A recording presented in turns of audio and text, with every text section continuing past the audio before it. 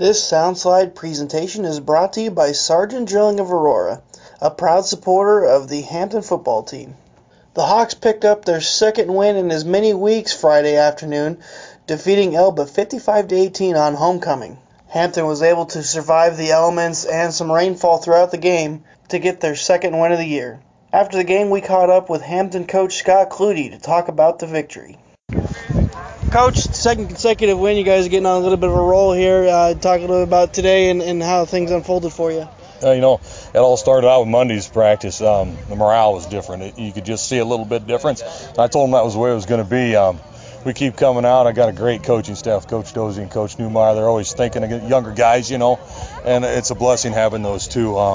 They brought a couple more plays in on offense, and boys executed. I thought they played better this week, and we need to continue that for our journey to finish this season 4-4. Less than ideal field conditions out here, so talk about how you guys dealt with that and proceeded through the game. When we were in the locker room before we came out, that's why we came out late, is just ball security.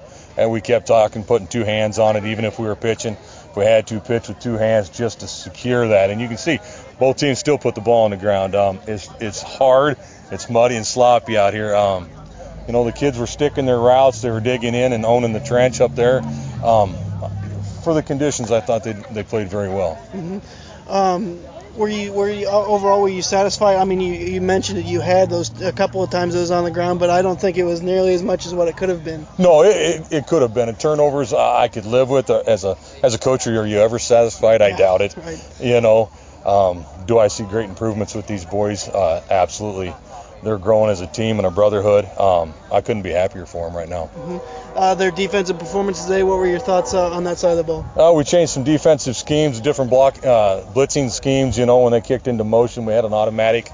We blitzed the motion man automatically, and then our other backers just bumped with the motion.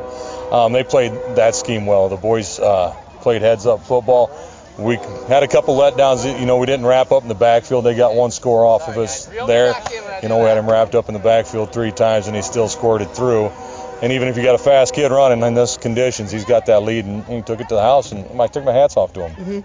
You got Walkner back in some pads this week. I know you were hopeful of that from last week. Yeah. Talk about what that meant for you. He's been cleared, and he's a great kid. He's got a good head for the game. And just having those guys there, they've been playing since junior high together, is just a whole different morale, So it's good to have him out there, and he'll be in the mix of it more next week because he made it through the game without any problems. So looking forward to having him healthy here.